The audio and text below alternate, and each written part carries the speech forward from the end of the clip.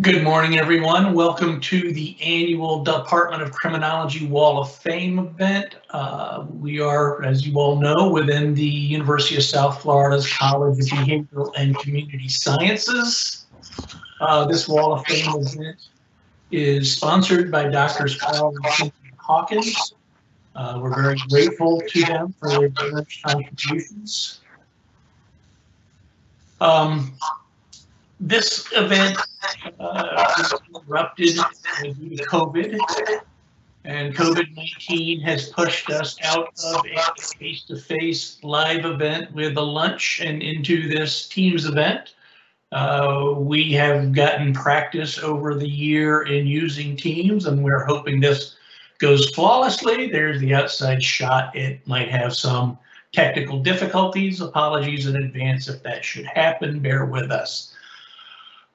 We owe a deep thanks to Dr. Michael Lieber, who conceived of this idea. The department had always had some form or another of an awards ceremony to recognize faculty, students, alumni. But Mike Lieber converted this into what we now call the Wall of Fame and converted it into more of a ceremonial thing. And that's really quite significant. In doing so, he reminded the rest of the department of the importance of recognizing and giving thanks to those from our ranks who have really helped make us a really significant criminology department with an active role in the state, the local, as well as the nation itself. So. You know, Mike did that for us, and we need to kind of acknowledge him.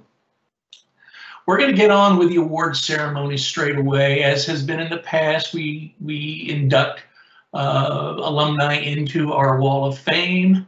After the awards ceremony is completed, we will have faculty give a talk on their research. This year, we're looking at the issue of human trafficking. And then we will commence. So let's get on with the awards ceremony. I will shortly be turning this over to Dwayne Smith. I'd like to recognize Dwayne. He is a professor of criminology, former chair of the department. He is currently the dean of the graduate studies at USF, and he is the senior vice provost at the University of South Florida. Importantly, Dwayne was hired as an external chair to come into the department, and he recognized, I believe he recognized something the rest of us who were here at the time didn't see with the same kind of high relief that Dwayne saw. He saw our talent, he saw our potential, he saw where we could go with things, and he helped us with recruiting faculty and grad students that now have us to the place we are today.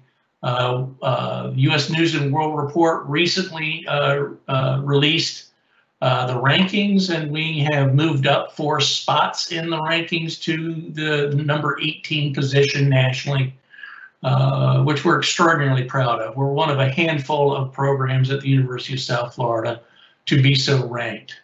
So, you know, Dwayne got it started.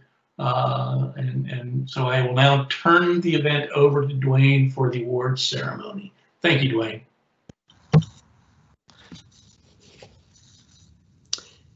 Well, thank you, Dr. Cochran, and I appreciate those warm words from you. Well, we're in a very different setting than in years past, but we've come together today to recognize the contributions of our criminology alumni in this 9th annual Criminology Wall of Fame. From the ranks of our bachelor's, master's, and PhD graduates, we select alumni who have distinguished themselves by attaining the highest level of professional accomplishment while demonstrating personal integrity and character. We're honored to recognize their many contributions to the field of criminal justice and its professionalism.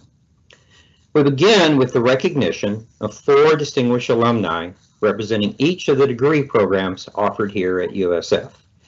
Their names will be added to the Criminology Wall of Fame, prominently displayed in the Department of Criminology's office in the Social Science Building. Now, since we're unable to meet in person this year, each of these inductees will have a recorded video acceptance message that will be shown after they are introduced. And while being introduced, I'll be reading and touching on some of the highlights that have led us to honor them in this manner. So, hey, let's get this show started. Our first inductee is Dr. Heng Chuan Chan, who was selected from the ranks of our PhD graduates. Dr. Chan, or Oliver, as we knew him, was a 2012 graduate, and that same year was the recipient of the 2012 Outstanding Criminology Ambassador Award. Now an associate professor of criminology at City University of Hong Kong, he has received a number of early career awards to recognize his exemplary contributions to research and professional education that have helped his college and university achieve local and global distinction.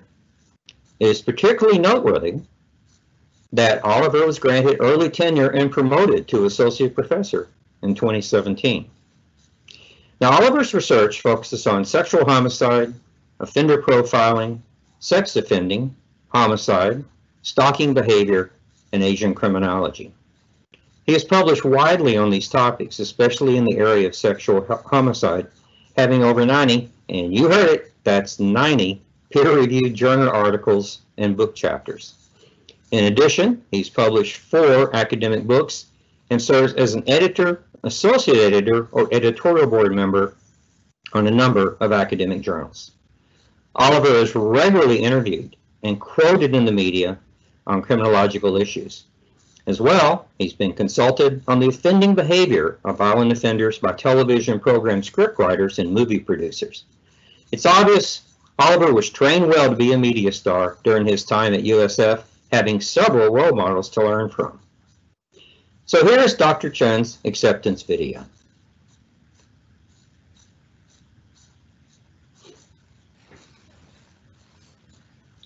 My name is Oliver Chan, and I was graduated in the year 2012 from the doctoral program in criminology.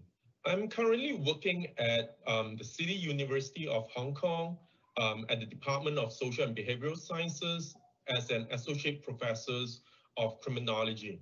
My research interest mainly lies on the studies of sexual homicides, violent sexual offending, stalking behavior, and Asian criminology.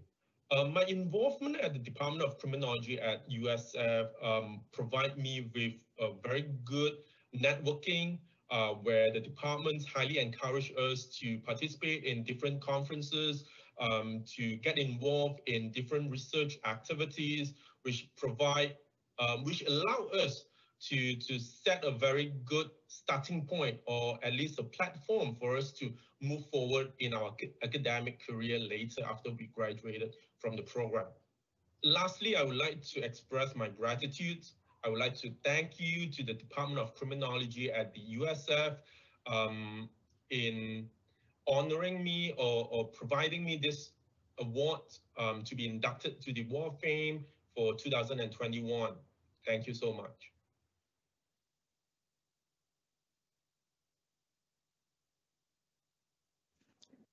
Dr. Smith, you're muted. Congratulations, Dr. Chan. Our next distinguished alumnus, Jordan Bonus-Tolbert, comes from the ranks of the MA program. Jordan is a policy advisor at the Office of the State Attorney in Hillsborough County. She graduated magna cum laude from the University of South Florida in 2015 with a BA in criminology. She stayed with us and earned her MA degree in criminology in 2018. While a student, Jordan served as a graduate teaching assistant under Doctors Kathleen Heide and Elizabeth Cass. Upon graduation, Jordan worked as a criminal intelligence analyst intern at the Pasco County Sheriff's Office. She then transitioned to the Hillsborough County State Attorney's Office, where she served as the executive assistant to the state attorney. In her current position as a policy advisor, Jordan works to translate academic research into practical strategies to address crime. Here is Ms. Bonus-Tober's acceptance video.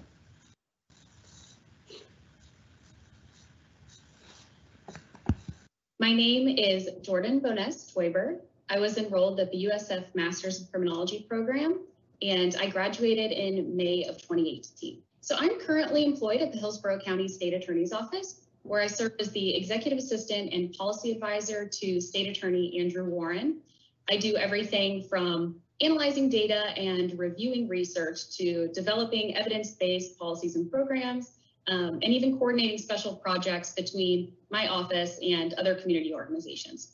USF Criminology really impacted my life and specifically my career trajectory. I really benefited from expert professors who were totally invested in my success and that challenged me to explore different aspects of the field, even outside of academia. They not only gave me confidence, but also the knowledge and tools that I would need to be successful in the field of criminal justice.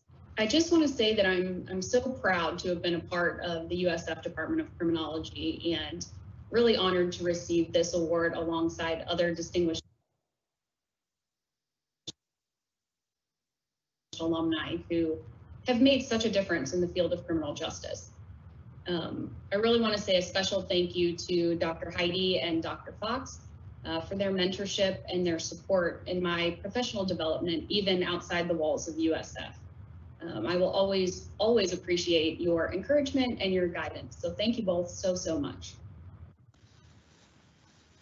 We congratulate Ms. Bonus-Tober. Our next distinguished alumni comes from the ranks of the MA CJA program. Major James Marlowe has served as a law enforcement officer within the state of Florida for the past 29 years, with the last 20 of those being in his hometown community of Pasco County. James has been a member of the command staff at the Pasco County Sheriff's Office for the past 10 years and has led many areas within the agency. During his career, he has worked as a police officer with the Florida State Capitol Police, special agent with the Florida Division of Alcoholic Beverages and Tobacco, and senior police officer with the Temple Terrace Police Department. As a consequence, he has experienced the diverse perspectives of working within state, county, and city governments.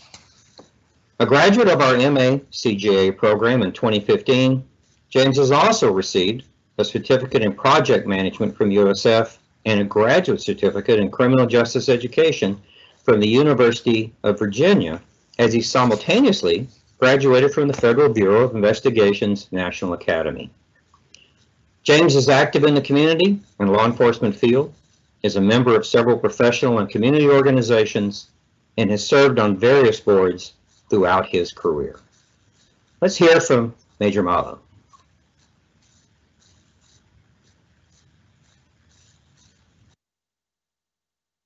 My name is James Mallow. I'm a major with Pasco Sheriff's Office. I got my bachelor's degree at USF in criminal justice in 1991. And then I re-enrolled into the master's program with Dr. Bromley. And that was in 2000, and we started the program in 2013. Professionally, I'm a major with Pasco Sheriff's Office. I have my command is Operational Logistics Bureau. So I have a lot of the background behind the scenes, what's new, what's coming. If you notice, one of the areas is fleet. I have purchasing, and I also have IT.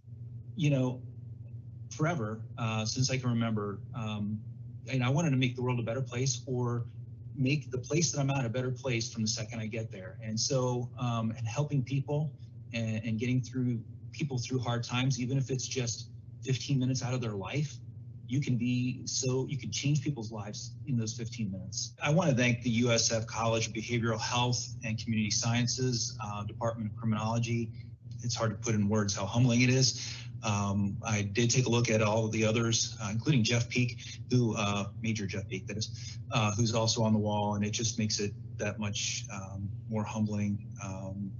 Dr. Hawkins, thank you very much. Dr. Bromley, thank you very much. And Dr. Trito, I know you're part of this celebration, I'll call it, and I definitely appreciate you very much and all the work you've done your entire life. So that's who I'd like to thank.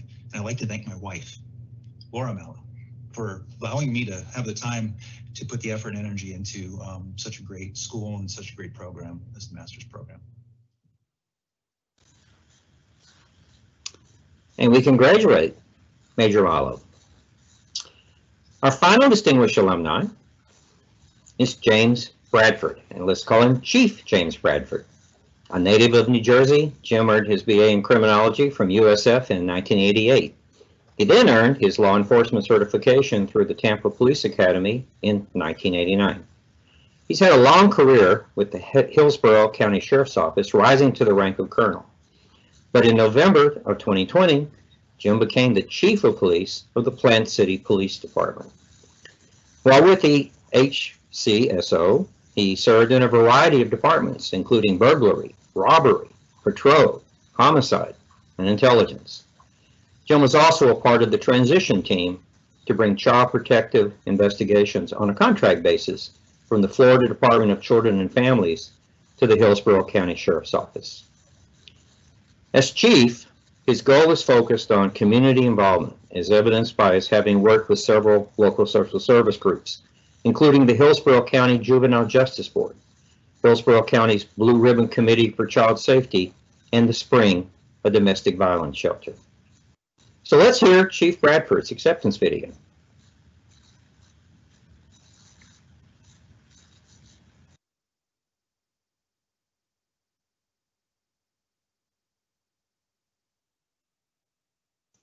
We may have a problem with Chief Bradford's video, Dwayne.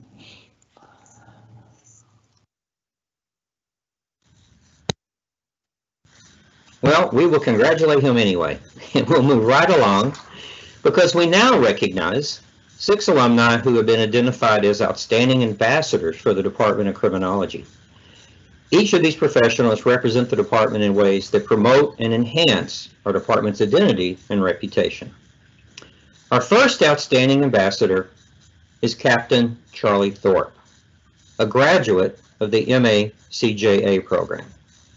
Charlie's home campus was USF Sarasota Manatee, where he received the Criminology Class of 2013 Outstanding Graduate Student Award. Currently a captain with the Venice Police Department, he retired as a captain from the Sarasota County Sheriff's Office in 2017 after 27 years with that agency. From 2014 through 2017, Charlie was a National Institute of Justice Law Enforcement Advancing Data and Science Scholar. He is a member of several national committees and work groups, including the International Association of Police Chiefs Patrol and Tactical Operations Committee, the IACP's Criminal Intelligence Work Group, and the National Sheriff's Association Cybercrime Work Group. We congratulate Captain Thorpe. Our next outstanding ambassador is James Hubble. James double majored as an undergraduate at USF, receiving a BS in Cell and Molecular Biology and his BA in Criminology. He's currently a first-year doctoral student at the University at Albany School of Criminal Justice.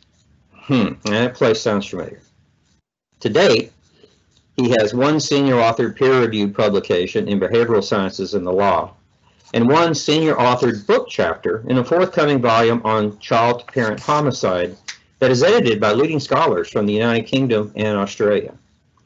James also has 3 manuscripts under review with the Journal of Quantitative Criminology, International Journal of Offender Therapy and Comparative Criminology, and Behavioral Sciences and the Law. He has also presented 4 papers at the American Society of Criminology meetings and 1 at the Homicide Research Working Group Conference, and that's a group I've definitely heard of. He's committed to the welfare of others with passion in research that is focused on making a difference in the lives of maltreated children, as well as defendants and victims from sexual minority groups. We congratulate James Hubble. Our next outstanding ambassador is Daniela O'Mara. She is a graduate of the Criminology Master's Program. Daniela is a first-generation college student who earned a bachelor's degree at the University of Florida and is now a first-year doctoral student at the School of Criminology and Criminal Justice at Arizona State University. During her time at USF, she was a member of the Spruce Lab and worked alongside Drs. Rochelle Powers, Brianna Fox, and Michael Lynch. Inspired by her work at USF, Daniela's current research interests include race, ethnicity, and class disadvantages within the criminal justice system, crimes of the powerful, and prosecutorial discretion. We congratulate Daniela. The next outstanding ambassador is Lieutenant Martin King, a graduate of the MA CJA program. He also holds a Bachelor of Arts degree in criminology from USF. Additionally, Marty has received graduate certificates from USF and the University of Louisville, and he's also a graduate of the Southern Police Institute's 141st Administrative Officers course in Louisville, Kentucky. Marty has served the University of South Florida as a police officer since 2000, during which time he has worked in a variety of assignments. In March 2014, he was promoted to lieutenant and assigned to the Special Operations Division, where he was responsible for managing special events and overseeing the Criminal Investigation and Community Outreach and Enforcement section. He is currently the commanding officer of the Patrol Division that includes civilian community service officers. Marty has received the Meritorious Life-Saving Award in 2001, as well as additional commendations throughout his career for his service and dedication to the USF community. We extend to him our heartiest congratulations. Our next outstanding ambassador is Dr. Chris J. Mayer, who is a graduate of our PhD program. Chris is now an assistant professor of criminal justice and senior policing scholar at Appalachian State University in Boone, North Carolina. His teaching and research focus on policing, race, and cross-national examinations of criminal justice. Prior to earning his PhD, Chris worked in law enforcement, including assignments as a patrol officer and a school resource officer. He's a recipient of the University of South Florida's Graduate Fellowship Award and the ACJS International Section's Outstanding Graduate Student Paper. Chris's research has been published in Criminology and Public Policy, the American Journal of Criminal Justice, and Race and Justice. Our best congratulations to you. Our final outstanding ambassador is Dr. Rachel Severson, also a graduate of our PhD program, having received her degree in 2020 under the mentorship of Dr. Rochelle Powers. Beginning this fall, Rachel will be an assistant professor in the Department of Criminology and Criminal Justice at the University of Tampa. Prior to USF, she earned her MED in clinical mental health counseling at Lynchburg College and worked in inpatient psychiatric units in Lynchburg, Virginia. Drawing on her prior experience, Rachel's research is centered around the impact of mental health among individuals involved in the justice system, with a specific focus on experiences with imprisonment. Her work has been published in several scholarly journals, including Criminal Justice and Behavior and Crime and Delinquency. While at USF, she served as a writing coach and program assistant for the MACJA program, president and vice president of CGSO, and taught several graduate and undergraduate courses. We extend our most hearty congratulations to you. Well, that's it, folks. If I were there in person, I would call on us to engage in a rousing, boisterous round of applause for all of our today's honorees. Well, heck, let's do it anyway. Awardees, use your imagination. This is the one time it's okay for you to be hearing things. So, in closing, let me just say that it's been an honor for me to take part in this ceremony since its inception. Beyond that, though, I really want you to know that the department has really been an important part of my life for 20 years now. And about half of the faculty are sitting there right now saying, has it really been 20 years? Well, do the math. Fall 2000. Yeah, folks, it's been 20 years. I am so proud of the accomplishments of our faculty, students, and our alumni. So let us look forward to this next year in which we continue the upward trajectory that we've been on, and we look forward next year to perhaps doing this in person, so Wall of Fame number 10 can be one where we all get back together. For now, I bid you farewell and turn the speaker platform back to Dr. Cochran. Thank you, Dwayne. Really do appreciate the job you do for us every year, introducing our Wall of Fame inductees. You do a great job of it. I'd like to congratulate each of these inductees. Again, thanking you for how well you represent the department. It's always a great opportunity to honor you folks. We look forward to the next year's class as well, and hope we see you at that Wall of Fame induction ceremony when we hold it. Now we are turning it over to the Hawkins Community Partnership Award. I will ask Carl Hawkins to make that introduction, but please allow me to first introduce Carl. Carl Hawkins retired in 2009 as a colonel of the Department of Administrative Services with the Hillsborough County Sheriff's Office here in Tampa, Florida. He has nearly 35 years of law enforcement experience with HCSO, and doing so working in almost all of the organization's operational administrative assignments. In 1992, he was selected by the Police Executive Research Forum, we know it as PERF, to be part of a 2-year research study on how community policing was operating throughout North America. This led to his publication, Ready, Fire, Aim, a look at community policing in Edmonton, Alberta, Canada. That's been published and republished in a number of books on community policing. He was awarded the Community Policing Fellowship in 1996 to the National Center for State, Local, and International Law Enforcement Training at the Federal Law Enforcement Training Center in Glencoe, Georgia. During the fellowship, he conducted research and developed the small town and rural community policing Train the Trainer program offered at over 30 locations throughout the United States.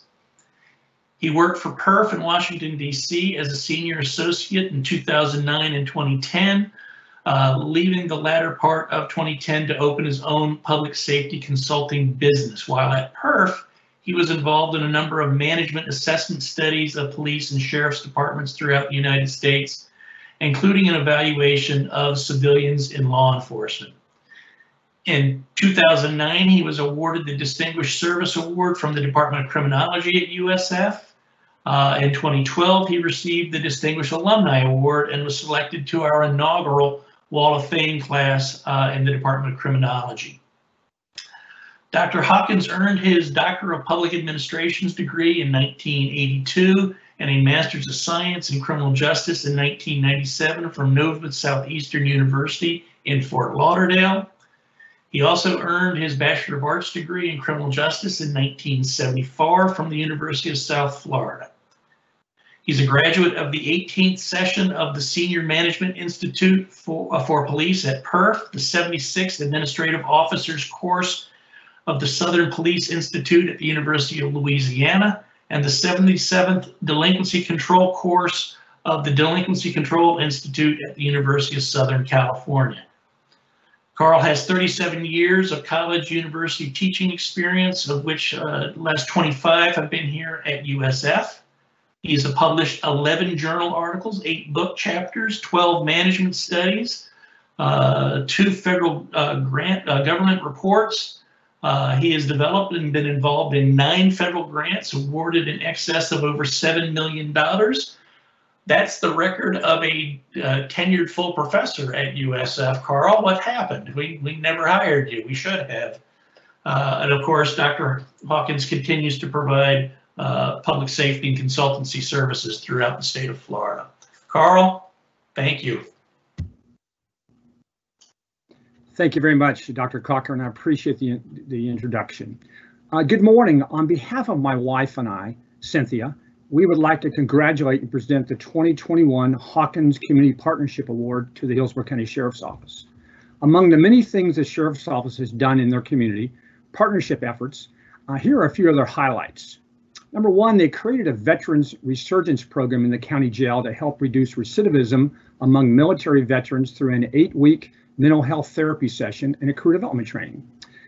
Secondly, the USF Masters of Social Work graduate interns assist in that program, provide and assist with a mental health counselor in their therapy sessions, and that extends into career advice, money management, and conflict resolution. USF Criminology Department is involved and evaluate this particular program. They also supported USF Criminology grant request regarding law enforcement mental health issues, and they created a USF recruitment video for the Master of Arts in Criminal Justice Administration program that is shown to their employees. A number of the sheriff's graduates employees have graduated from the Master of Arts in Criminal Justice Administration program, including a sheriff's deputy who will graduate next month, and 3 considering enrollment in the new cohort starting in August. We want to thank the men and women of the Sheriff's Office for the community partnerships with USF and our local community. And now let me introduce Chief Deputy Donna Lazinski, who will accept this award.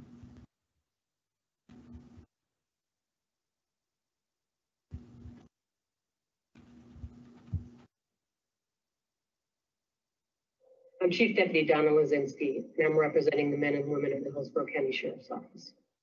There's a number of programs that we're involved with USF. The first and right now the most important is our Veterans Resurgence Program. And that's a program where if any veterans are arrested and come into our facility, we work closely with USF and other providers to make sure that they get mental health counseling, drug treatment, provide any services that may prevent them from coming back into the criminal justice system. Our vets are very important to us and have served our country, so we want to make sure we're trying to give them the best opportunity possible. And USF is helping us evaluate those programs to see if we're doing good on the processes that we have in place or if it's something we need to improve or add additional services. I'd like to take a minute to thank Dr. Bromley as well as Dr. Kimberly and the other support staff that are out there at USF. The relationship we have developed over the years helps us both be successful. Having such a fine institution associated with our office, again, gives us a greater deal of credibility with the public, and it affords our deputies and our employees to be better informed. So the staff there that work tirelessly day in, day out, because they haven't stopped as well, particularly going through COVID. So we know they've continually reached out to us, and we appreciate that.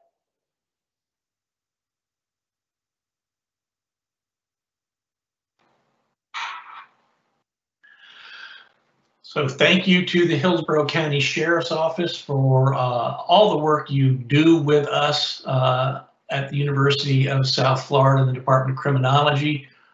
We have enjoyed a long, strong, and enduring relationship with the HCSO and are very much looking forward to continuing that into a deep future. It's great to have you as one of our many local partners. At this point, it's time to congratulate all of our inductees once again, and as well as our community partner, the Hillsborough County Sheriff's Office. And we can now move toward our guest speakers. Before doing so, I would like to thank again the HCSO and Carl Hawkins for introducing them and sponsoring the award. And now I will introduce Lee Burkaw, who will in turn introduce our speakers on human trafficking. Assistant Chief Lee Burkaw joined the Tampa Police Department in 1997, currently serving as the Assistant Chief of Operations overseeing the patrol divisions. During his 24 years at the TPD, Assistant Chief Burkaw has worked in all 3 patrol divisions, the Criminal Investigations Division, and the Internal Affairs Unit. During his tenure in Internal Affairs, he established the department's Professional Standards Bureau and launched the department's Quality Assurance Program. Under his direction, the department achieved their initial accreditation through the Commission for Florida Law Enforcement Accreditation. Assistant Chief Burkaw has become known for his proactive crime reduction initiatives and his management of large-scale events in security and transportation for the Super Bowl, the Republican National Convention, the International Indian Film Festival, we know that as Bollywood, Gasparilla, and the National Football National Championships, College Football National Championships. Sorry. He holds a Bachelor's of Science in Criminology and a Master's of Arts in Criminal Justice Administration from USF, Go Bulls, in 2016. Assistant Chief Burkha was honored by the Department of Criminology by being named to our Wall of Fame as an Outstanding Criminology Ambassador. Assistant Chief Burkha graduated from the prestigious Senior Management Institute for Police hosted by the Police Executive Research Forum in Boston. He is also an alumnus of the esteemed Leadership Tampa program. He is a board member of the Tampa Bay Area Chiefs of Police Education and Research Foundation, raises money for scholarships and to advance law enforcement training. He is, excuse me, I lost my place. He is currently enrolled at the St. Leo University doctoral program in criminal justice, set to graduate in December of 2021. Congratulations, Lee. His primary concentration of study is human trafficking at large-scale events. He also serves as a member of the Commission on Human Trafficking, as well as serving on the Executive Steering Committee for the Super Bowl, overseeing the Human Trafficking Subcommittee. He wants to let us know, as we all would understand, that he is extremely grateful for his wife, Kelly, his son, Christopher, his daughter, Alyssa, for their love and support throughout his career in law enforcement. Thank you, Lee. I'll turn it over to you now.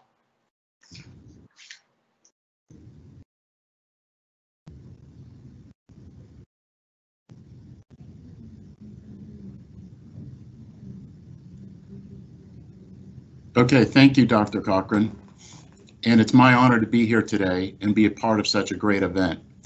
As a practitioner and an academic, I firmly believe that events like these bring together our two disciplines through networking and collaborating on sound evidence-based principles, which ultimately improve our efficiency and effectiveness. Most importantly, this partnership reduces victims and increases our safety and wellness. Our two distinguished speakers today have provided invaluable evidence-based data, analysis, and support in combating the horrific crime of human trafficking. As you mentioned, in pursuit of my doctorate degree, I have studied extensively on the phenomenon of human trafficking at large-scale events. So it's therefore my distinct honor to be introducing both the speakers today. Our first speaker is Dr. Joan Reed. She is the director of the USF Trafficking in Persons Risk to Resilience Research Lab and Data Depository located at the USF St. Petersburg campus. Dr. Reed and her collaborators are working to transform Tampa Bay from a region characterized by a high risk for human trafficking to a region of resilience by linking and leveraging the expertise of interdisciplinary researchers across the 3 USF campuses and strong community partnerships to address the problem of human trafficking. Dr. Reed has authored over 65 publications featured in prominent journals to include the American Journal of Public Health, Annals of Internal Medicine, Justice Quarterly, and Sexual Abuse, with more than 50 chiefly focused on sex trafficking of girls and boys in the United States. The impact of her research is extensive, impacting practice on both a regional level and cited as guidance in human trafficking cases in various state Supreme Courts and in the U.S. Supreme Court case, Jane Doe versus Backpage. As a licensed mental health counselor, Dr. Reed has experience providing trauma therapy to rape, sexual abuse, and human trafficking survivors. Dr. Reed received her master's degree in rehabilitation and mental health counseling and PhD in criminology from the University of South Florida. So Dr. Reed, the floor is all yours. Thank you for the kind introduction, and thank you all for being here and for your interest and concern about the problem of human trafficking. And today, as you know, if you're watching the news, there's a lot of conspiracies and myths swirling around about child sex trafficking. We could start with Pizzagate and go on to Wayfairgate. And today, the purpose of my presentation is to take on some of the common myths about child sex trafficking and to pair those myths with the empirical reality of child sex trafficking. Next. So today I will kind of hit on 6 of the most common myths of child sex trafficking.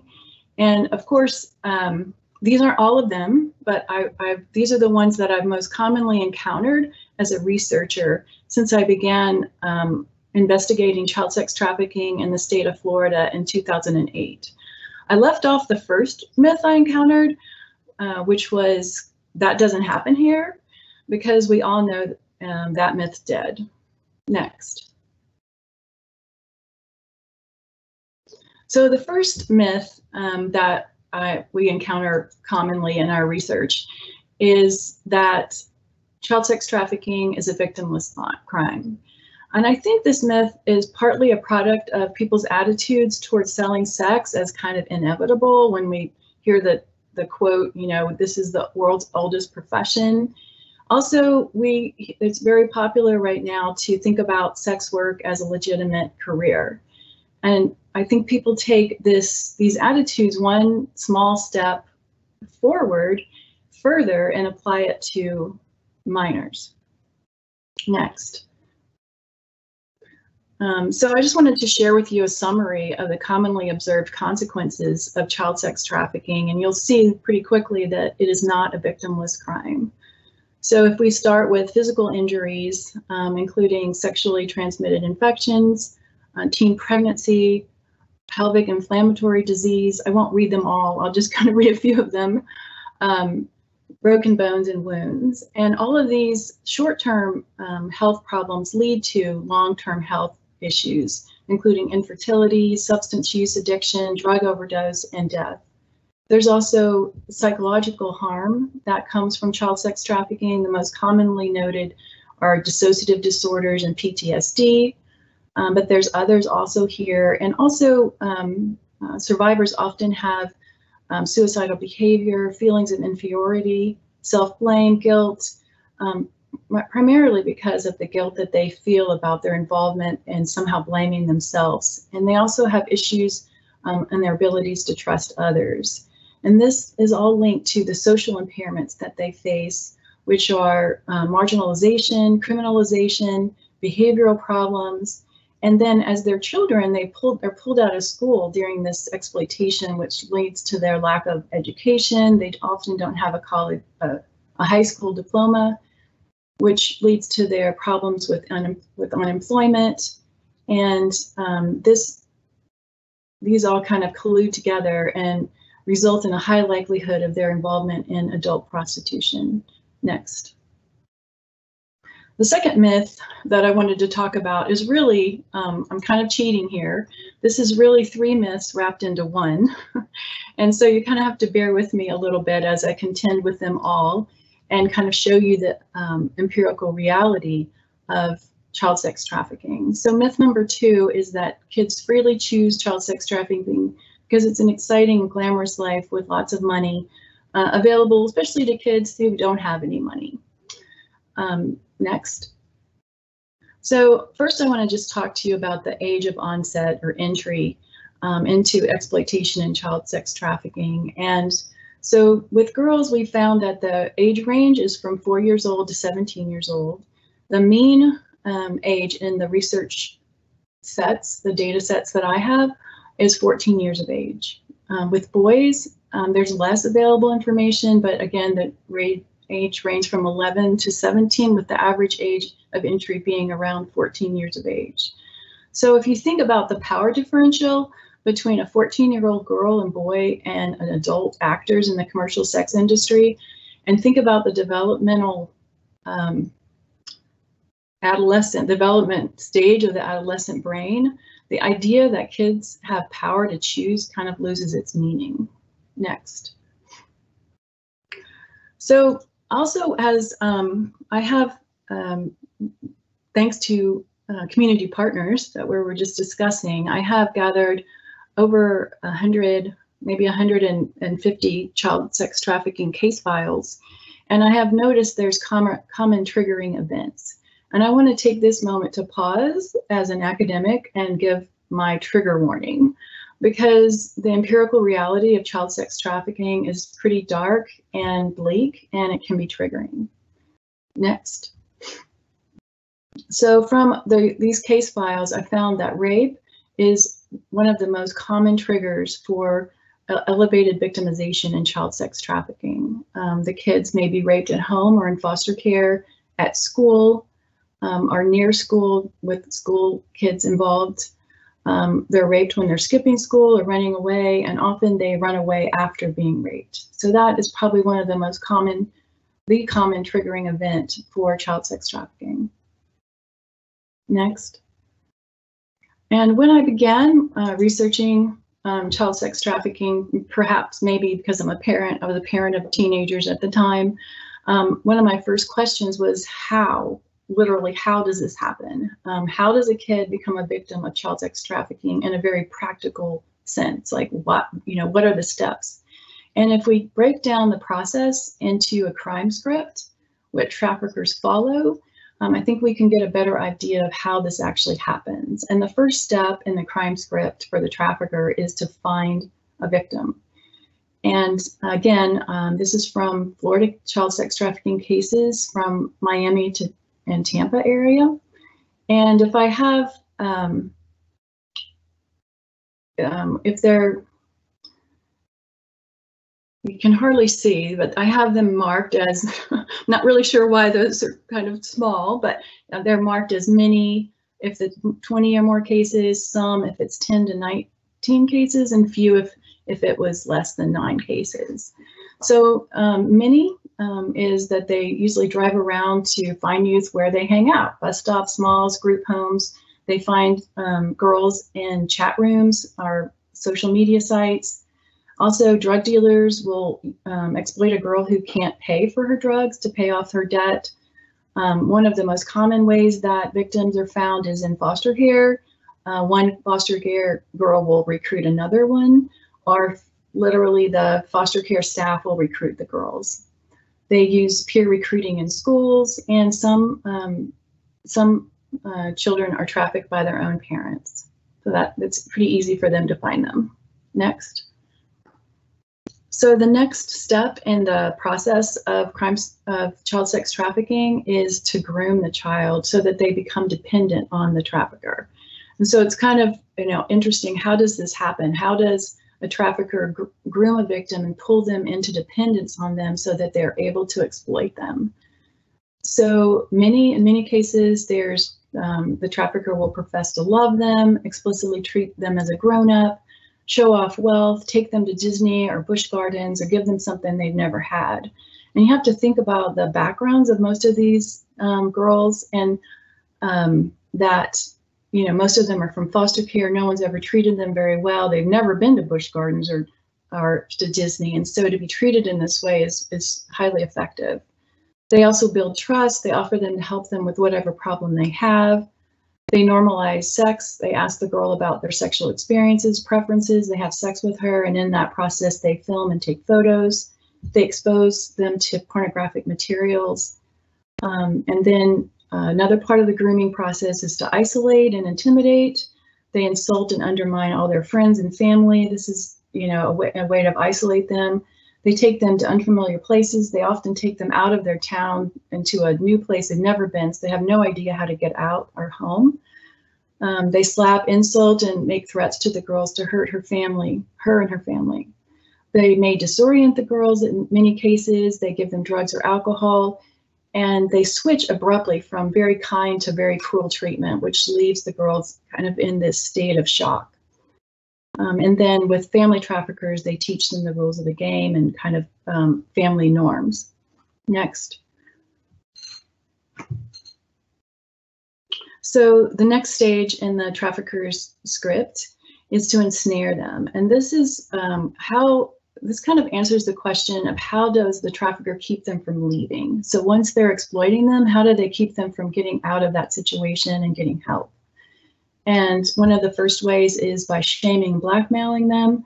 So they've gone from the grooming process, which included telling them, you're wonderful, you're beautiful, you're my soulmate, I'll never find anyone else like you, to the next stage of convincing them that no one else will have them, that they're trash, that they can do nothing else, and blackmail them with those photos and videos that they were taking. They also make them feel obligated, convince them that they saved them from, a worse situation, and that they need to be loyal and not to be a snitch. One thing that is common in the files that I did not expect was they make them complicit in crime. And so they force the girls to assist them in controlling, abusing, and recruiting other girls. And then they're able to make that threat that if you turn on me, if you turn me in, you're just as guilty as I am. You're going to go to jail. You're going to be charged with sex trafficking, which often does happen. With some of the girls, they become pregnant, and then the child, similar to a domestic violence situation, the child becomes a pawn. And so they're told, you're not going to see your kid if you don't earn this much money, or worse yet, if you don't do what I say, I'm going to turn your kid over to DCF. You're going to lose your child. And you're such a bad mom, they're going to take your kid from you. They also isolate them, take away their phone, change the number. They don't necessarily shut down their social media sites, but they change the password. And so the girl no longer has control over what's posted and in order to, keep connections. They hold them against their will, and it's not like you would imagine or you see sometimes in pictures of human trafficking. It's not with chains or bars, but it's with the things that we go to Home Depot and buy, the home security systems that are very popular now. So those home security systems keep the girls in control because there's a video on them at all the time. They can tell alarm goes off when the windows or doors are opened, and they also use GPS devices to keep track of them. They keep financial control. They keep all or most of the money. They control their possessions. They put them in kind of this feeling of debt bondage. I've spent all this money on you. Now you have to pay me back. Another thing I wasn't expecting in the files was they not only control money and possessions, but they control food. And so if the girl doesn't earn money, she doesn't get to eat. So they'll go out to McDonald's, and everyone who's earned money that day will get their meal, but not the teenager who didn't. They'll also intimidate them, routinely beat, injure, tattoo, burn, rape, force them to watch and assist with rape. They threaten to harm them, again, they threaten them with harm, to get them arrested, to get them kicked out, to abandon them, and to return them to foster care where they left. And all this kind of colludes together to create a psychological bond, a dysfunctional bond that we often refer to as a trauma bond, where the girl feels like no one else will ever understand them and what they've been through, and so they feel like they have nowhere else to go. I hope I've answered that myth about kids choosing. And I also want to mention, I keep saying girls because the case files that I have, of the almost 200 case files that I have, there's only 1 or 2 boys that are in these case files. And so although I think that's attributable to the point that they're just not being detected and identified among practitioners or criminal justice system. So that leads to our next myth. Next.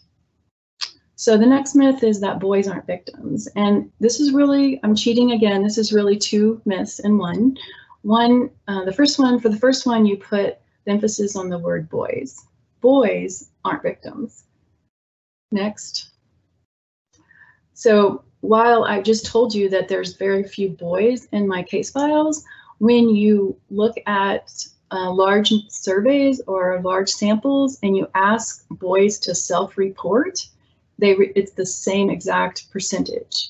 And so in self-report, we're finding that boys are as prevalent in the samples as girls are. They just aren't being detected or identified. So the next myth is that boys aren't victims. So So again, we can look at, go ahead and open that up. So we can look at the age again of entry that I've already mentioned, 11 to 16 years of age, 14 being the average. And also in the research that I have that combines male and female child sex trafficking victims, I'll just give you an example. The odds of child sex trafficking was 2.5 times greater for girls who experienced sexual abuse, but there was an 8 times greater risk for boys who had histories of sexual abuse. And go ahead and next. The other risks for boys in child sex trafficking included caregiver strain, failed nurturing, and psychological symptoms. Specifically, one of the high symptoms was psychoticism, which reflects a really high level of social alienation. So this is more reflective of boys being victims rather than, as I've been told, maybe they're just players and having a good time getting paid for sex. If I told you which child abuse researcher, well-known child abuse researcher, argued that point with me, you would be in shock. So next. So myth number 4 is these are really, really, really bad kids. And this is probably the most common argument I've heard from criminologists. And but I think I've managed to convince many of them that these aren't really bad kids. Some of the labels that you see in the files are, you know, incorrigible, promiscuous, problem youth. And so let's look ahead. Go ahead next. So this is some research that I did using data from the Florida Department of Juvenile Justice. So this was a sample of 913 youth who were in juvenile justice care who had history of human trafficking reports, compared with a match sample of youth who did not have human trafficking report. And you can see that on all the abuse items, the youth with human trafficking had higher levels of abuse. And so I would argue that they aren't really, really bad kids, because we know this human trafficking, this group of juvenile justice youth, they're highly abused, right? Just in general. And within that group was even had higher abuse than the juvenile justice youth. Next. And then if we look at their offenses and health risk behaviors, we can quickly see that they were less likely to use a weapon, less likely to have a history of violence, less likely to have more than one adjudication on a misdemeanor, but they had higher drug use, suicide ideation and attempts, and chronic running away. So again, they're troubled youth with high levels of trauma and abuse in their lives, but they're more likely to internalize that and to harm themselves than they are to externalize it and harm others. Next. So the next myth is that kids aren't trafficked by family. And in the case files that I have, and it has been confirmed with other researchers, about 30% of kids are trafficked by family members, with mothers being the most common family trafficker, either working for money as a madam, or they have a really serious drug addiction and they're selling their children to get drugs, or the mother themselves is a prostitute and is a mentor for their child. Also fathers, other male relatives, and sometimes there is more than one male relative. So children are trafficked by their families. Next. Also just mention real quickly, there was the most extreme levels of abuse among the kids that were trafficked by family, where with almost 88% had been sexually abused, neglect, abandonment, and many of them had experienced all forms of maltreatment. Next. All right, so my last myth is that, is this probably I don't know what to call it, a hot button for me, is this popular way to make light of the harm of child sex trafficking or illegal forced prostitution, and to kind of engender sympathy for the buyers, is to say that buyers are primarily seeking to buy the girlfriend experience, right? To get their emotional needs fed. It's really not about sex. But in my research on underage girls in Florida, I found that 1/3 who were exploited in sex trafficking had an intellectual disability. Next. And that was, I compared both across Tampa and Miami. I thought, first I saw it in Miami and I thought, what is wrong with these people in Miami? You know, that they're buying sex with girls who have intellectual disability. And then I looked through the Tampa cases and found the same percentage. And you can read there, you know, the descriptions. Most of these girls had, they may have been biologically 14 or 15 years old, but they had the intellect of a 7 to 10-year-old. They weren't really capable of protecting themselves. They had very limited or no understanding of sexual or romantic relationships and didn't understand the difference between a John, a trafficker, and a boyfriend. Also, they would have no idea that they were in dangerous situations, and they felt unable, because of their intellectual disability, they didn't feel like they had the ability to say no, or they just would go along with whatever they were told to do. So that's, I kind of want to ask if that's what a girlfriend experience is for these buyers, and it just doesn't make sense to me. So that's the end of my myth busting for today, but I'd like to move on and talk a little bit just for a minute about the new research lab that we have. As you all know, Florida is a hotspot for human trafficking, and because of that, last year, the USF Strategic Investment Award funded the initiation of the USF Trafficking Persons Research Lab and Data Depository. And the purpose of this lab is to join, to kind of create synergy among the researchers across all 3 campuses who were independently doing research on human trafficking. And so we want to bring those researchers together to create, to be able to join together to use all of our expertise to combat human trafficking. Next. So this is kind of what we do. So we also have quite a few graduate students are involved in the lab, and so we want to dedicate our skills and knowledge toward eradicating human trafficking, first in our own community and then beyond. So we do that through knowledge building or researching by to address the huge knowledge gaps that exist currently, to inform human trafficking prevention and intervention. Once we have that knowledge, we want to share it effectively so that we can help our partners in the community. And we also want to provide resources for the Tampa Bay community and key stakeholders through the establishment of a data depository. It may be hard to believe, but there is no united or unified data set for the Tampa Bay area or the state of Florida for human trafficking. So that's a big goal of ours. Next. And we also bring human trafficking awareness. As I mentioned, there's all these myths about child sex trafficking and human trafficking that swirl around our community. And so every chance we take to bring, empirical reality to the problem of human trafficking. Next.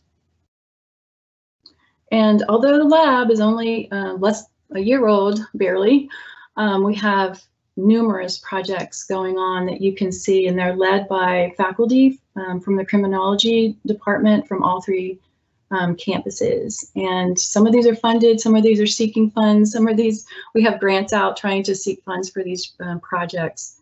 But we're super excited. I can't believe how much we've gotten accomplished in such a short time, despite COVID and all the other issues that we faced. Next. And last but not least, I want to recognize that we have quite a few graduate students working in the research lab. We have pictured here Jennifer Diaz and Sarah Franklin, who are both in the Department of Criminology. And we also have students researching who are in psychology and rehabilitation and mental health counseling. And there's a few that aren't pictured here, and we really appreciate all the work they do. We wouldn't be able to work on all those projects without them. So thank you. I hope you have some questions for me later.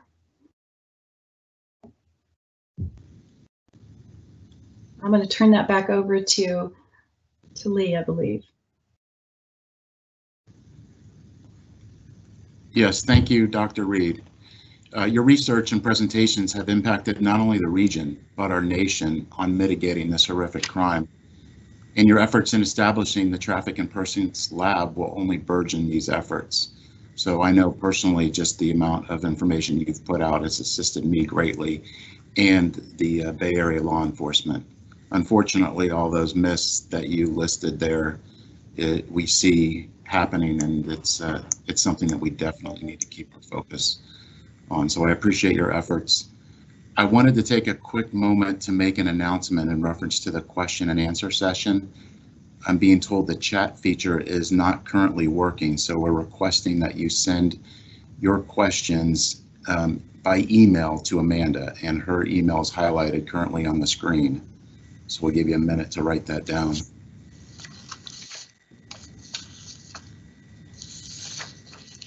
Okay, our next speaker is not only a renowned author, but also a friend and a mentor. It was his mentoring and guidance which persuaded me to pursue my doctorate and ultimately narrow my dissertation topic. Dr. Leonard Torito is the professor emeritus in the Department of Criminology at the University of South Florida and was previously Distinguished Professor of Criminal Justice at St. Leo University. While serving with St. Leo, he created and taught a university course for 9 years titled International Sex Trafficking of Women and Children. He also served as both an instructor and coordinator in the training of hundreds of in-service police officers at St. Leo University each summer for 4 years in a course titled Human Trafficking, The Realities of Modern-Day Slavery. He's written three books on the topic of human trafficking: International Sex Trafficking of Women and Children, Understanding the Global Epidemic, Criminal Investigations of Sex Trafficking in America, and The International Trafficking of Human Organs, a Multidisciplinary Perspective. Dr. Torito also served as the Chief Deputy with the Leon County Sheriff's Office. He also served for 9 years with the Tampa Police Department and had assignments as a patrol officer, motorcycle officer, homicide, rape, and robbery detective, internal affairs detective, and member of the Police Academy training staff. Dr. Torito was recently honored by Chief Brian Dugan for his previous and ongoing support to the members of the Tampa Police Department. Dr. Torito is the former chairman of the Dr. Torito is the former chairman of the Department of Public Administration, Police Administration, and director of Florida Institute for Law Enforcement at the St. Petersburg College. So Dr. Torito, I appreciate all that you've done to contribute to this horrific crime as well, and we're looking forward to your presentation, so the floor is all yours. Thank you for the kind comments. My interest in the topic of human trafficking started about 12 years ago, and when I first became familiar with it, I thought it was an opportunity to begin to introduce this topic to our students at St. Leo University, along with perhaps starting some training. Fortunately, I had a good friend of mine, Barry Glover, who had a close relationship with the Clearwater Police Department, and they had a human trafficking task force in the area. So I sort of hooked up with them, and I started becoming familiar with the topic. As a result of that familiarization, I created the 2 classes at St. Leo University. The first in human trafficking of women and children internationally, and the second was criminal investigation. And by the way, I broke those down because I've kind of had this philosophy of bifurcating education and training. It's an artificial bifurcation, but in one, of course, is much of it, the research is typically done in a theoretical, even though it's somewhat applied nature. This is the fine work that Dr. Reed has done. But I also wanted to get practitioners in the classes. Surprisingly to me, when I offered the training course, by the way, which was done in conjunction with the St. Petersburg College Regional Training Institute, I found that most of my students in there, many of whom were police officers, along with people from NGOs, knew very little about the topic. Interestingly, I had a vice squad officer from the LAPD in charge of it, who traveled to Florida to attend this course, and said that he had arrested over 3,000 prostitutes, and until he took this course had never considered that they were in fact being trafficked. So it was a real education for me. Anyway, as some of you are aware of, the University of South Florida a number of years ago was also involved with trying to develop a human trafficking institute, and the collective efforts of the faculty resulted in identifying a number of subjects. And by the way, it's very clear to me that this is a multidisciplinary approach. Unless you focus on more than, for example, exclusively law enforcement, etc., you're going to have big problems. So they've identified six areas essentially. The first one was the criminal justice professionals, which is what I consider to be the tip of the spear. Law enforcement, judges, and prosecutors. There's also and I'm just going to touch on this stuff. They're a long list, which I can provide if you want them. Service delivery professionals, which include the crisis center employees and volunteers. Let me give you an example. When a police department is getting ready to conduct a raid, which involves multiple victims, one of the things they have to do is they have to work very carefully with the agency that's going to be receiving these young women. I never thought about it until I actually had this training course, and I had people from these NGOs. And Lee will know this better than most of us.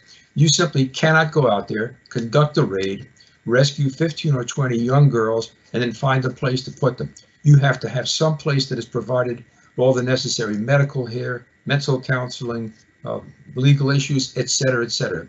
So it was very obvious to me that this is not simply a one-trick pony. You have to involve lots of others.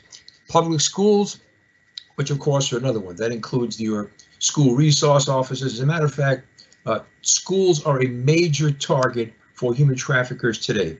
So you've got to educate the entire cast of characters at schools. School resource officers, teaching and teaching assistants, guidance counselors, school administrators, members of the school board, school nurses, school psychologists, parents, students, etc. You get the picture. And by the way, lots and lots of work is now being done in the Tampa Bay area regarding the training of personnel in the schools. Next one is the hospitality industry. I know, Lee, you were ready for the Super Bowl recently, and hotels are a big target. What typically happens during these sporting events, where especially that involve lots of men coming to town, these guys will bring, these pimps will bring in these young girls and prostitute them in hotels, etc. So you want to be sure your hotels are also very much alert to what's going on, and work with your local police department. Another one is transportation, where you've got, for example, truckers that are working at these, they're filling up these local big filling stations, etc., etc. You have prostitutes that are working there. Also, in terms of travel agents in the past many times have been involved in facilitating the sex trafficking, especially child sex trafficking, around the world. There are now penalties against that. The last one are the healthcare professionals, which deals with emergency room personnel, public nurses, pediatricians, etc. Now, on to the research subject. When I was starting to gather newer articles for my most recent anthology on international sex trafficking, what I wanted to do was to try to get more information that was applied in nature. That's not my training aspect, because I knew that the book would be read not only by academicians, but also people who are actually out there doing the work. So I contacted a number of friends of mine who I knew were doing work in the area. One in particular I knew from St. Leo University, and it was Tom Gillen, who's done a lot of work in human trafficking. And Tom was telling me about a project he was involved in called The Role of Healthcare Providers in Combating Human Trafficking. And what they did, this was in Orlando, Florida, and they were working with the University of Central Florida College of Medicine. What they wanted to find out is what kind of training healthcare personnel had in that area, because many times what happens is these guys bring these girls into these clinics and emergency rooms for treatment. They're beaten, they're battered, they're diseased, they're pregnant, etc. So what they did, he got a grant, and what they did was they put out a survey, not surprisingly, and a survey involved about 1,000 people. They got a response of about 560 returns. And not surprisingly, what they also discovered was that very few of these people had any training in their medical training, which of course, obviously, it's not a surprise. So what they did was they basically set up a training program for them, highly sophisticated questionnaires and so forth, in order to be certain that these people recognize human trafficking victims when they came in. For example, among the things they did, and I know that Dr. Lee will be familiar with, is they provided a checklist. And when I did my investigation book on sex trafficking, this appears to be pretty much a standard kind of list. So they had, I'll give you some samples, sex trafficking indicators. So when a young girl is brought into the emergency room, the personnel receiving them have some idea about what it is they're looking for. So for example,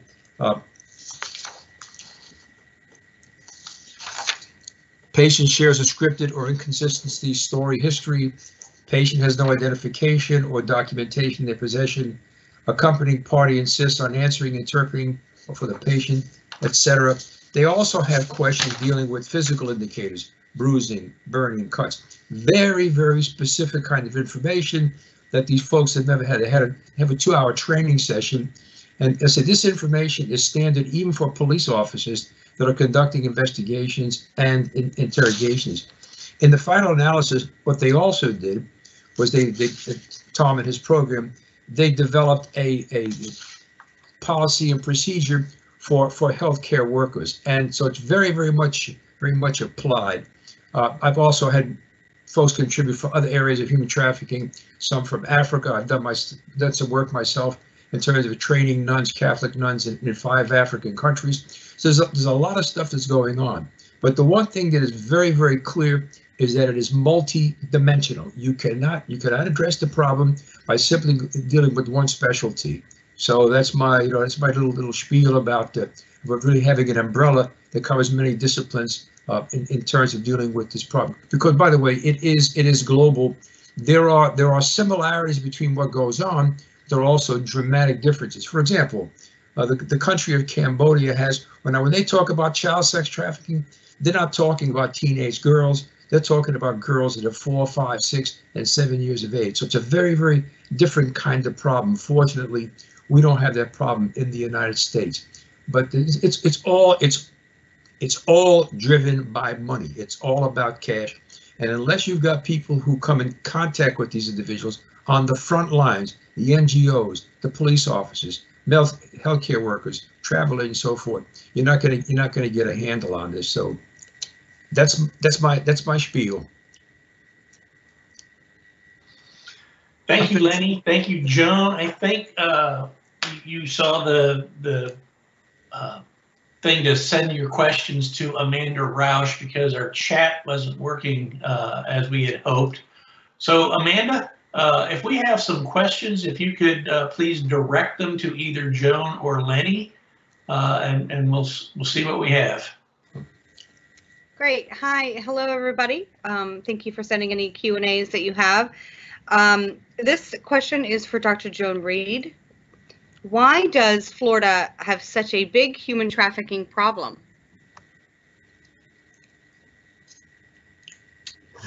Great question. And so the research shows that there are specific community risk factors for human trafficking. And Florida just happens to have all or most of them.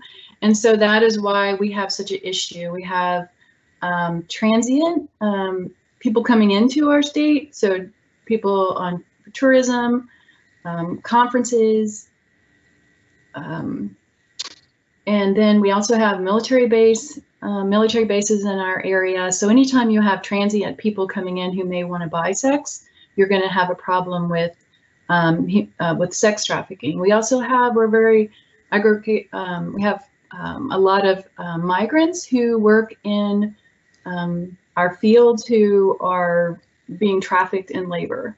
And so we just have all the issues, all the community issues that drive human trafficking we have. I also want to mention that just in the Tampa Bay area, we have a really large sex, commercial sex industry, which pulls in tourists for sex tourism. We kind of don't call it that in America. We call it that when it's in Cambodia or Thailand, but it really is, people are coming into Tampa with kind of sex on their mind, and they don't ask for an ID to find out You know, is this person here willingly or not willingly? And so we happen to have some of the things we love about Florida are also the things that make it a really a problematic state. Great, thank you, Dr. Reed. This question is for Dr. Torito. How can USF best address the need for a multidisciplinary approach to human trafficking prevention? Yeah, USF really is in a perfect position. Plus, you have the talent on the faculty to address this. As I see it, there really are two dimensions that USF can be involved in. The first one is the academic one. For example, right now I'm working with Dr. Carl Hawkins and Dr. Kathleen Heidi relating to the creation of, if at all possible, an endowed professorship in the Department of Criminology in human trafficking. I think it would be really wonderful if we could have a internationally or nationally renowned scholar whose primary focus is on human trafficking, the research that's involved is going on nationally, along with scholarships, PhD scholarships for young people, young men and women who might be interested in focusing their efforts in terms of human trafficking. Plus, what USF has the ability to do is there are lots of programs that are going on locally, whether it's law enforcement or NGOs, and the faculty, they have the skills to evaluate whether or not these programs are being successful. For example, a lot of the police departments have what's known as a John programs, where you go out there in their efforts to try to arrest men who are engaging in soliciting prostitution. There are some places that they have cameras in the area where prostitution occurs, etc. The question is, how effective are these? The university is in a great position to, first of all, do the kind of research that Dr. Reed is doing, but in addition to apply the social science systematic way of evaluating the success of these programs. The second part of this really deals with more of a training hands-on component, which I've talked to some of you about in the past, and hopefully something will come to fruition. And that is a Human Trafficking Institute, which actually addresses the various agencies we talked about to apply hands-on training, whether it's law enforcement, whether it's hotels, whether it's schools, whether it's the travel agency, et cetera, et cetera. And so I think in many respects, university is really in a wonderful position, got a great reputation, a beautiful location. I think if we had a Human Trafficking Institute, we would attract students to come to this from all over the United States, especially in January, February, when it's freezing in other parts of the country. By the way, I say this because when I was director of the institute at St. Pete Junior College, the Police Institute for Training, we used to attract people from all around the country. So USF is really in a great position. Of course, in the final analysis, it all comes down to funding, and we're doing some work now in trying to get some endowed money and perhaps some scholarships or other things to fund this. But it really is a great location to have this done.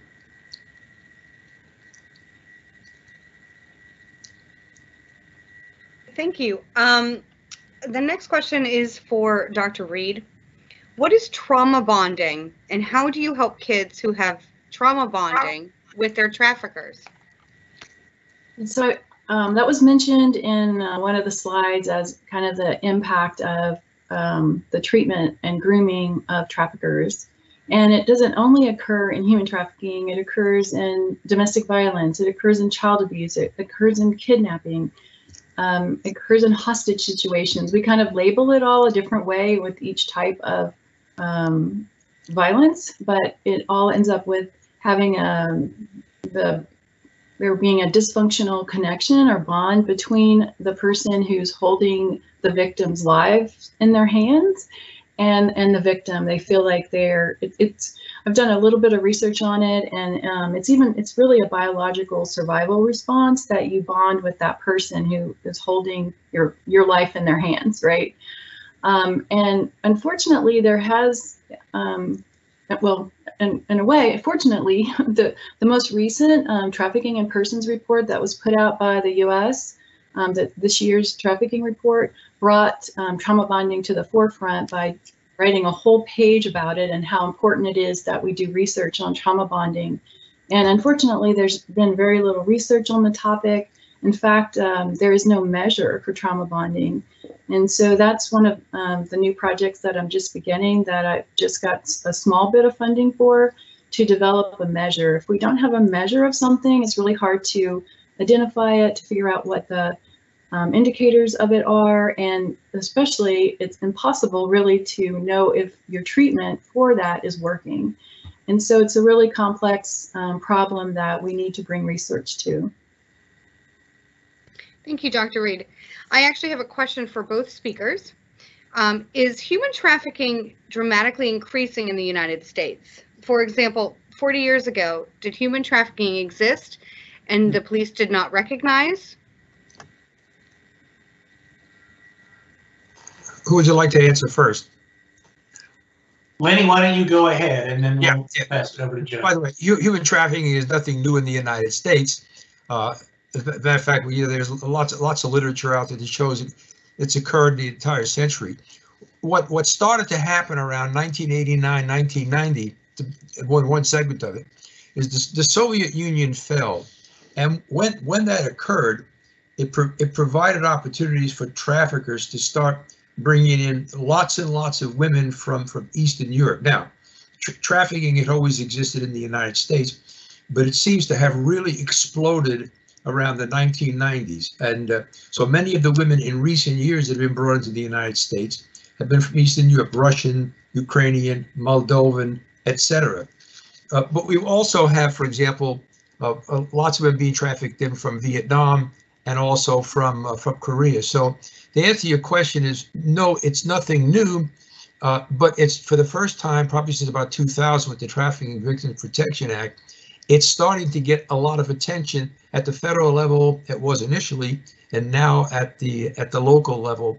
And by the way, if you look at the history of trafficking for the 20th century, it's the same techniques are employed, the same types of exploitation, driven by money, et cetera, et cetera. It's just been given a lot more attention. It probably, because of the ease of transportation and also getting across borders, it probably has increased. But in terms of the nature of the beast itself and the nature of the people involved and the victim exploitation, pretty much standard operating procedure with these people. Great answer, Dr. Torito. I don't have anything to add. That was perfect. May I say one more thing too, if I may just piggyback on what Joan was saying about the Stockholm Syndrome. From a police standpoint, the problem with the Stockholm Syndrome is also that when the officers attempt to engage or to rescue, many times the victims themselves are obstacles to the successful investigation. They bond with their pimps. They're unwilling to cooperate. In some cases, for example, in other cases, not necessarily these, they will actually serve as obstacles to the police officers being able to conduct their raids and rescue these women. So it's a fascinating phenomenon. Great, thank you, Dr. Torito. Our last question is for Dr. Reed, and they're wondering if the TIP lab could develop a training component to assist communities to develop surveillance and intervention efforts to confront human trafficking in their jurisdictions. Yes, of course. That is one of our, goals in spreading. One of the goals of the trafficking lab is to spread knowledge, right? And so, and that would be through training and any other avenues that we can provide it. Great, thank you both. Does that wrap up the Q&A? Yes, sir. Okay, at this point in time, I want to thank Lee Burkoff for making the introductions. And I want to especially thank Joan and Lenny for their presentations and for responding to the questions, and Amanda for presenting those questions to us. What Lenny and Joan have provided us today is a snippet of what the Department of Criminology is capable of doing. We have an extraordinary group of faculty doing very important work that has, real life application and meaningfulness behind it. And as such, you know, we need help. We can't do it on our own. We need the relationships we have with the agencies in the area and in the state and federally. But we also need help to help underwrite the cost of the work we're doing.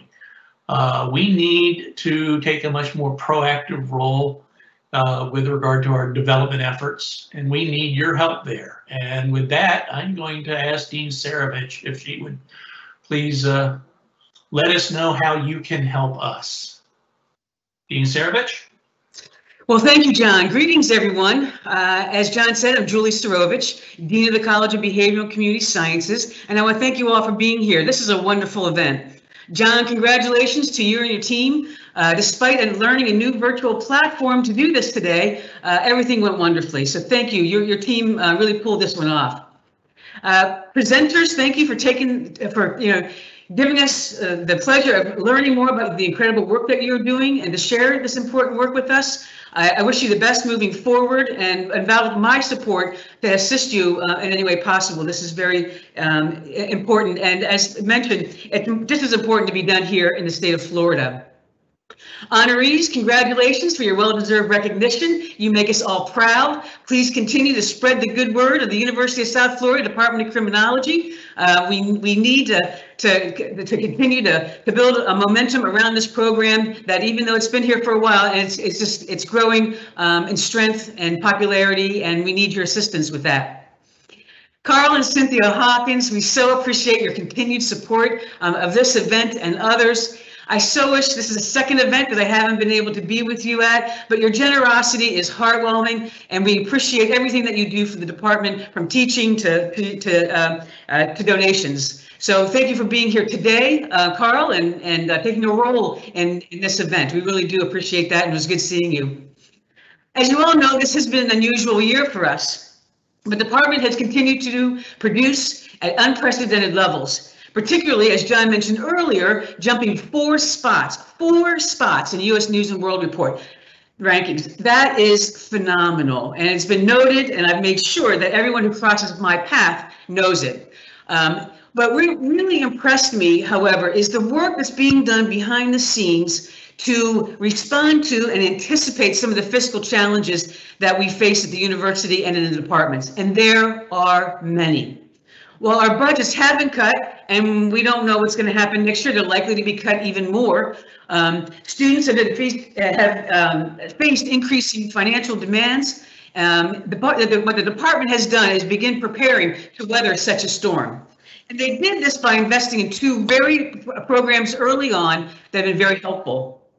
First, they developed a cost recovery master's degree in cybercrime. This degree has been overwhelmingly successful, and in fact, they expanded this year to offer an optional minor. The revenue that's generated from this program is kept within the unit and has, among other things, supported graduate students in teaching. This really helps grow our programs. Secondly, they have been active in developing professional trainings to offer to various agencies that will raise funds for student support, travel, and other needs that the department might have moving forward. Now, I mention all of this because it's really important to me that all the departments in the college help themselves first before asking for help from others. And criminology has been a rising star in that particular arena. However, it is not nearly enough, and they need your fiscal support. Criminology remains the 2nd largest major in the university. We have hundreds of students, and these students all face numerous challenges. Many have lost part-time jobs. They have suffered from the fact that their families have lost jobs. They've lost housing. They've lost other resources that they had due to the pandemic. So besides that, their costs and their needs have increased, especially costs associated with new technology that they needed. Many of our students didn't have computers, and now they have to have computers. They have to learn from home, and so this has been quite a burden on so many of them. They don't have internet access. It's just been again a tremendous burden.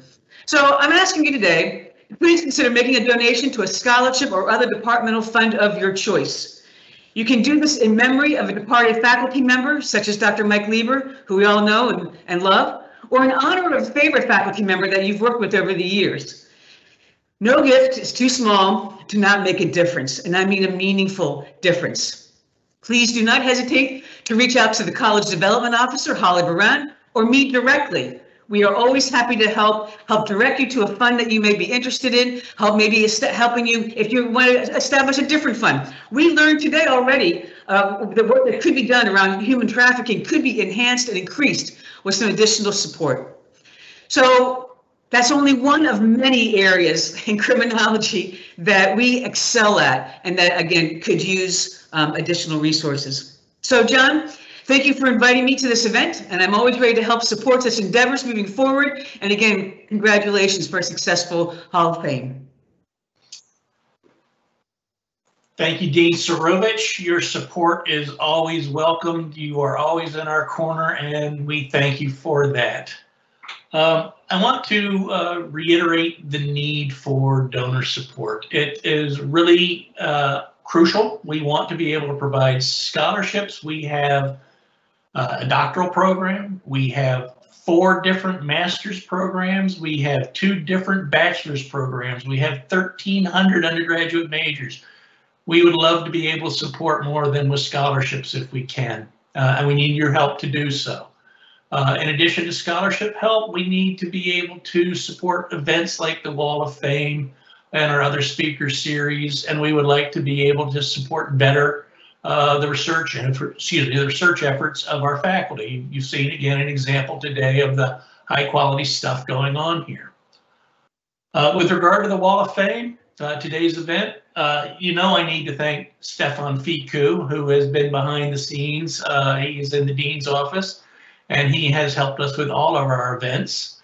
Likewise, Amber Oderinde, Karine Rodriguez, Amanda Rausch, Holly Barron, and Christine Kruzaniak, who have all helped kind of be behind the scenes, making this thing work. Teams is always an unfamiliar playground for us, and we would be horribly incompetent without their help. Joan and Lenny, thank you for your presentations. It really do inspire us, show you the places we can go and the quality of work we can do. To Dwayne, Carl, and Lee, thank you for introducing our inductees and our speakers. Always appreciated. Julie, again, thank you for your support. To the inductees, again, I'd like to thank you and remind us and the faculty and staff and students at USF that the alumni, the inductees to the Wall of Fame, when we recognize you, it's our way of saying thanks back to you for all you do for the Department of Criminology and helping us be successful. We need that reminder periodically, and the Wall of Fame provides that opportunity. To the alumni and attendees to today's event, thank you for going through with it. And to our donors, you are a major source of lifeblood for this department. And with regard to the Wall of Fame, as you can see in the slide, we need to acknowledge the donations that Carl and Cynthia Hawkins have repeatedly made for this program. And then I'd also like to acknowledge support from Hyung Song, who is a 2017 PhD graduate and a 2020 inductee. James Hubble, who we met again today, 2021 Wall of Fame inductee. Meg Ross with the USFPD, 26 Wall of Fame inductee from our MACJA program. Gold Investigations and Mr. Martin King III, all who have contributed to us. And then, of course, the College of Behavioral Community Sciences at the University of South Florida. Thank you all. We look forward to a face-to-face version of this in 2022, where we can shake hands, where we can put our arms around one another's shoulders, meet face-to-face, enjoy some bad pasta and rubber chicken, but at least be able to have time with one another. If things go as planned and we can get the donations, we would like also to be able to return next year with an evening event beforehand where we can have cocktails and hors d'oeuvres with our inductees before the actual Wall of Fame ceremony. So to all, thank you. and have a great weekend. Take care, everyone. Bye-bye.